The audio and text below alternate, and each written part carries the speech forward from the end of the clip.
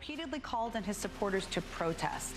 House Democratic leader Hakeem Jeffries is joining me for a Sunday exclusive with his first reaction.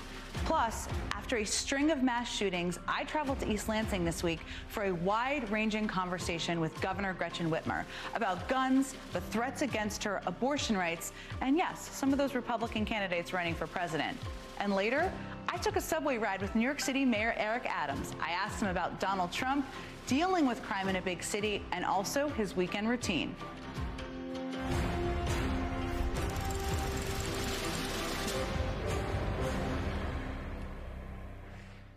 For more than a week now, we've been hearing that Donald Trump may be indicted by the Manhattan DA's office. And yesterday, Trump himself weighed in. In an all-caps tirade on his social media site Truth Social, the former president just tells you everything you need to know about the radical left in this country. It just feels like a politically charged prosecution here. Joining me now is House Democratic leader Congressman Hakeem Jeffries of New York. He said, I'm directing relevant committees to immediately investigate if federal funds are being used to subvert our democracy by interfering in elections with politically motivated prosecutions. Up next, Democrats are in charge of the entire state government in Michigan for the first time in 40 years, and they intend to use that power. My conversation with Governor Gretchen Whitmer about everything from guns to abortion is next.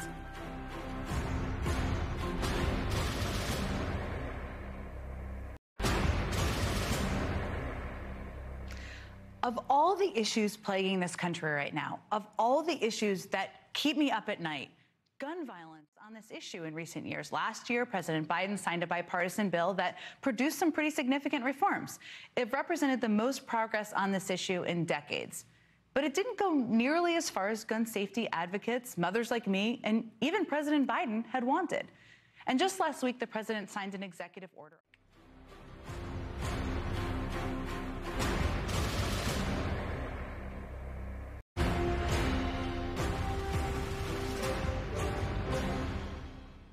With the recent news of Donald Trump's looming indictment, we've seen Trump's allies attack prosecutors in all sorts of ways. But one attack in particular stood out to me. On Thursday, Boris Epshteyn said that woke radical DAs in New York and Atlanta are to blame for Trump's legal problems. Yes, you heard that correctly. Woke DAs are to blame here. The majority of Americans, 56%, think of woke to mean being informed, educated, and aware of social injustices. That sounds pretty good, as opposed to being overly politically correct. A special thanks to Mayor Eric Adams for spending some time with us and for the smoothie, which I can tell you tasted a lot like a very healthy smoothie. Up next, some final thoughts on our first Sunday together and a little preview of what you can expect here every Sunday moving forward.